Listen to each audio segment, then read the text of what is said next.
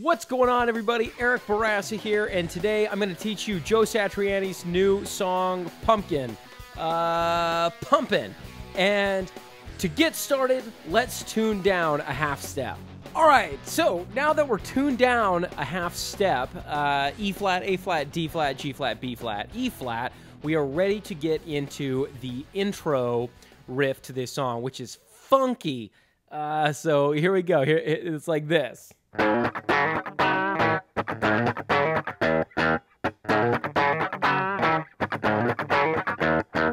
Okay, so what we've got going on there is basically it's E minor pentatonic, but we're tuned down a half step, so E flat, right? We're going to do 5 to 7 hammer on the 6th string, and then a chukka, and then 5-7 hammer on the 5th string, and then another chukka. And then a little quarter step bend at the 5th fret on the 4th string. Now, when you do a quarter step bend, almost nobody does the quarter step bend instantly. It's usually, it's like, bow. There's a little delay to it. So that's really important to get that feel. And then we just resolve to E on the 7th fret of the 5th string. Okay, so. And then the second half, kind of the same thing. Just open string 6 twice and staccato hits. So there's going to be a rest in between, right? So all together, slow.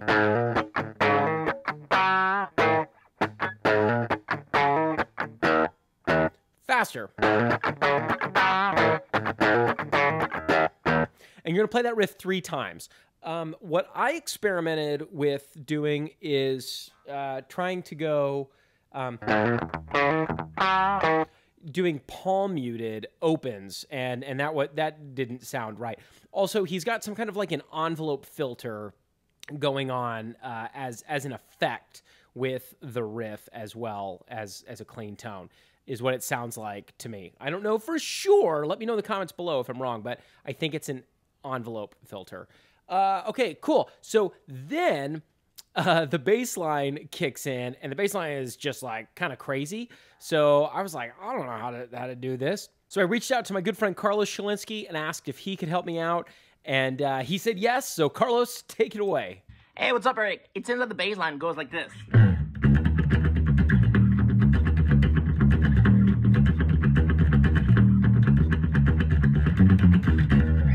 Okay. All right, and thank you, Carlos. You are the best. So while that bass line repeats over and over, Satriani plays, he uses his pitch axis theory, right? Which is where he has kind of the same repeated bass note with changing harmonies over top. And so you end up changing keys with these changing chords, but the root note never changes. So as best my ear could figure, this is what I came up with, right? We've got this low E or E flat, really. And then here's our first chord. And then our second chord. And then our third chord. And then our fourth chord. Let me know if I'm wrong about this, because I really racked my brain trying to figure out what are the exact notes that he's using here. But basically what I've got is, starting on the 4th string, we've got 11, and then on the 3rd string 9, and then on the 2nd string 9, with that low open E underneath. So this kind of gives us like E major, really, is what's going to happen when we're improvising, or C sharp minor. I'm thinking E major, really. And then 11, 10, 10. But what's weird is he's still going to continue to use E major pentatonic over this. I don't know why it works, but it does. And then 11, 11, 11, and then back to that 10, 11, or 11, 10, 10. Let's pretend we're in standard tuning. You're going from E major pentatonic. It might be easier to think C sharp minor pentatonic to D sharp minor pentatonic. I think that's probably the easiest way to think about it, even if that's not really what's happening.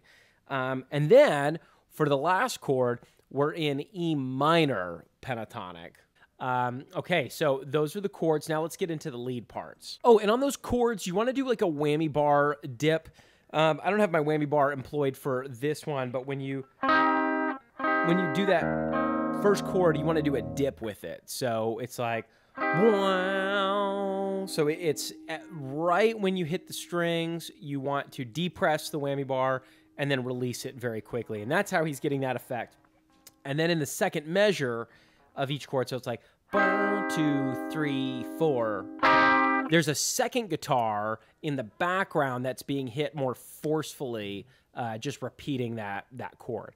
Okay, so let's do the first half of what I would consider the verse of this song. All right, so I've got the rhythm tabbed out almost perfectly for this. It may be slightly off by a quarter of a beat or like a 16th note of a beat, but I think really you're going to see that the rhythm here is pretty dang accurate. So what we've got is a 3-beat rest at the beginning of the verse. We've got 1, 2, 3. Okay, that's really just like, you can think C sharp minor pentatonic box 1. We're just in there. And again, with that quarter step bend and then a quick rest after it. And then when the chord changes to that second one, we're going to go 1, 2. Okay, so we've got a pre-bend at 11. So you're going to pre-bend a half step, meaning you're going to already have the note bent and then release. You can also slide from a half step above, but I think I like the pre-bend.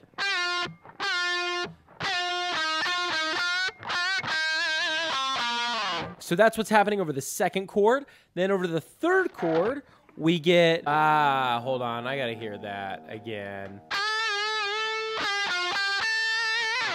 Okay, so that's what's happening there, and the way I've written it, I couldn't quite get it to sound right when I tabbed it out. So you might have to play with it, but you're definitely bending up to that 13 and releasing 3 times. So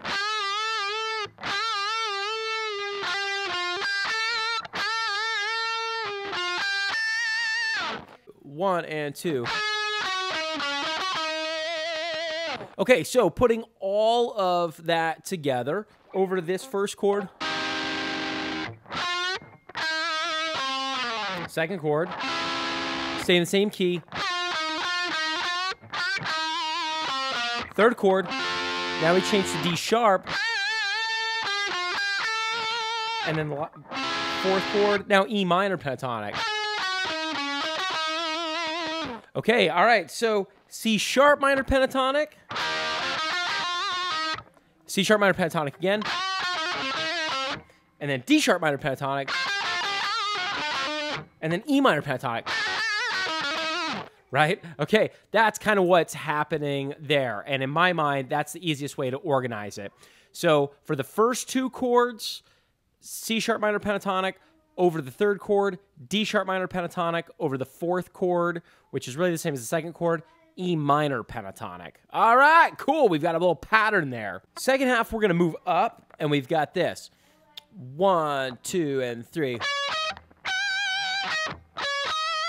That's over the first chord, and you can see that's all E minor pentatonic, but we're really up like in box 3.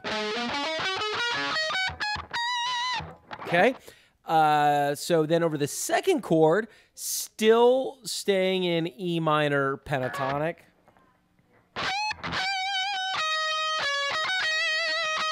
One, 2, and 3. And then over the third chord, we've got...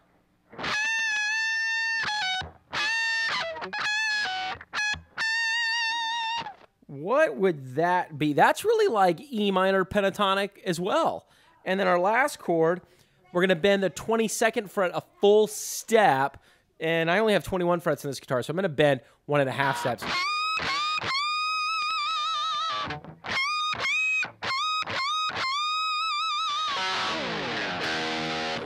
Okay, all right, let's see if I can put that all together.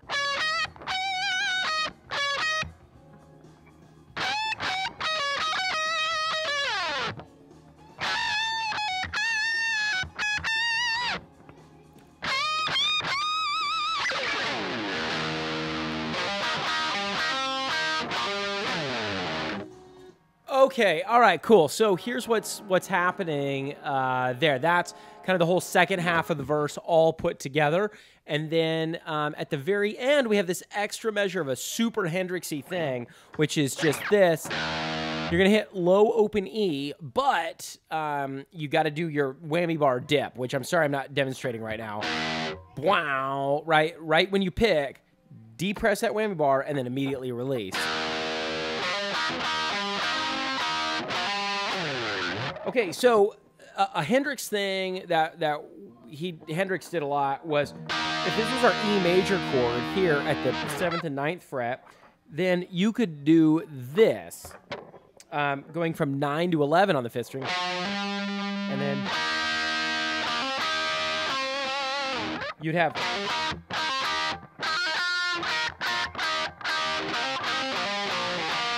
that kind of thing there. So Satriani is just playing that, right? We've got this grace note hammer-on from 9 to 11, and then double stop 9s, and then back to the 11, and then grace note. We got these 2 9s on the 4th and the 3rd string, and then you're going to hammer on to 11 on the 4th string. But that 3rd string 9 needs to continue ringing by bending your index backwards. And then same thing when we go back to the 4th and 5th strings. And then I wrote slide down from 12 on string 6. It doesn't really matter. You can slide down from anywhere.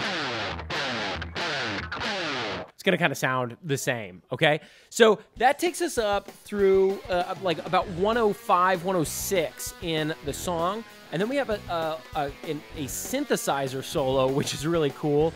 And then we get back into some more crazy guitar stuff. So I'm going to come back with part 2 and transcribe the rest of that second solo, as well as the outro riff and the rest of the song. So we're going to do the song in 2 parts. This kind of gives you about the first half of what you need to be able to play Pumpin by Joe Satriani.